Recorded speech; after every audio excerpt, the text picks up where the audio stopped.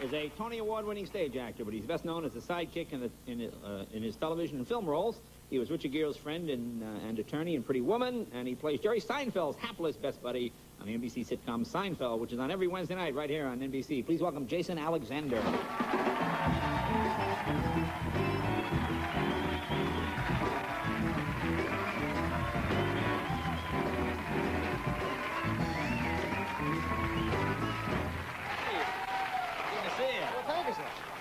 Trying to come on with that new dad guy swagger, huh?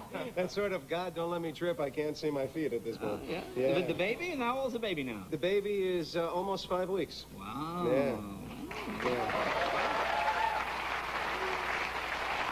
God, I remember last time you were asking me tips on how to conceive and everything, so it all worked out. And you did great. You really came through. Thanks for coming over to the house. Sure. That hands-on demonstration. Sometimes being a coach can help.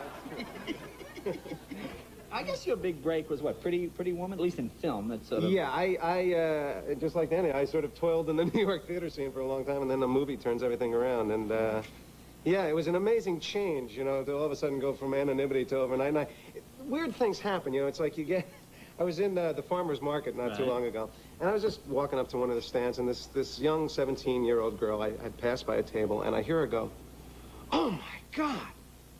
Now I don't elicit "oh my gods" for many people. It's just not my thing. And I thought, man, this is really... Yeah, go ahead. Yeah, this is really, I'm living now. And her mother comes up to me, and I'm getting ready. You know, my daughter's just so wonderful. She thinks you're... No, she comes up and she goes, my daughter knows that you've actually touched Julia Roberts, and she loves Julia Roberts. Could I get her number or something? You know? That's weird. So the ego, oh my God, had nothing to do with me. Well, is it strange? I mean, you play this slimeball lawyer, which I guess is redundant, but you play this character. Oh, stop. Oh, stop. Now, obviously you play this slimy character. Right. Now, do people, like, hate you for the character on the street? I mean, When it first came out, because, to most of America, I was an unknown thing. So you look at that movie and go, is it the character or is it the guy? You know, who do I hate here? Oh, yeah. And I'd walk down the street and strange women would come up and go, I hate you! And I go, thank you, nice meeting you too. Have a lovely day. And, now, there are a couple of Jason Alexanders in this business, right? Aren't there? I mean, they're all over. There's a stand-up comic named Jason Alexander. There's a singer who does cruise ships. But I thought they had to change the name. Isn't that the law, the legal union I guess thing? they're not in any of our unions, but, I guess the Magic Union got away with it. Jason Alexander, there's some guy, a magician, and it was a big article my folks sent me in Fort Lauderdale. It said, Jason Alexander appearing in the small print. Not the guy from Seinfeld, but it's very small print. Oh, that's good. Yeah, exactly. So what are you doing, a one-man show now? Is this whatever? Yeah, that's something that looks like it's going to happen later in the summer. I may be doing a one-man show about Harry Truman, which is...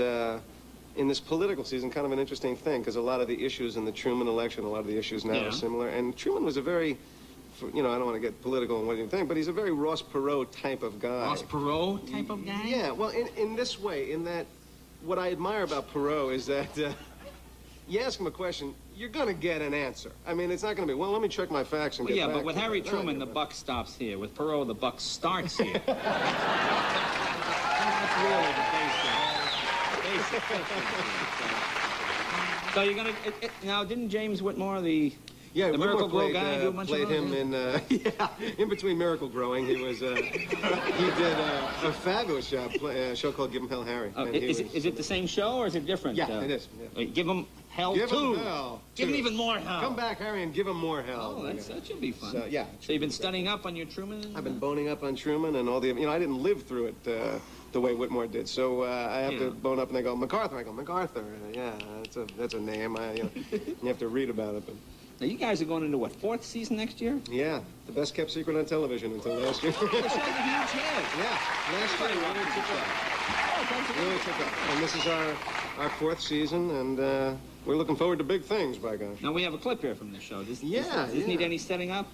Just to say that in what we're about to see, Jerry has gone and had a massage from a lovely lady, and he suggested that I should go and have the same experience, and I've had a slightly different experience, and I've come back to tell him. Okay, let's take a look. We'll put our monitor up.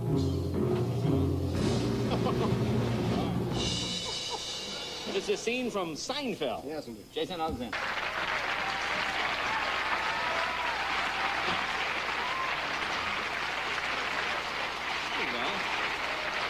It's nice you can incorporate your own true life experiences. Exactly. You know, taken right from my everyday life. Have you become more popular with the ladies since? Have I become more popular with the ladies? You know, my popularity off of the Seinfeld show, I think, has to do more with being sort of a pimp for Jerry Seinfeld. Aren't we all? It's everyone's greatest mission in life. You know, I get a lot of people that come up and go, "Do you know Jerry? Is there any way I could get my number?" And I go, "Yeah, yeah. Give me your number, and I'll make sure I get it." Give it to Kramer instead. Yeah, right. Exactly. Now, you played a movie, though, where you get the girl, right? Don't you have a movie out now where you get Yes, I did. Playing on airplanes across the country. I saw it on the flight. That's right. In fact, it opened on the flight I was on. There you go. Yeah. I did. I play in a movie called I Don't Buy Kisses Anymore with the girl I get is Nia Peoples, which is not too bad. Yeah, that's okay. Actually, I thought it was fine. You know, I never know how that works when a movie literally just, I see it on the plane before I hear of it. I guess it's just... Well, that's a fine marketing approach that we're trying. Well, it's an upscale crowd. We'll play all over the country, and then we'll specifically zero in on the ground. So you can't think of that. You have to think of it as a movie that costs $380 a ticket to see. That's the trick to doing it. Paying high prices back then. That's true. That's terrific. Well, you start your 4th year. You do a great job on the show, and the character's a lot of fun. And congratulations on the new baby. Thank you very much. Jason Alexander. Right back. Next, the music of Tom Cochran.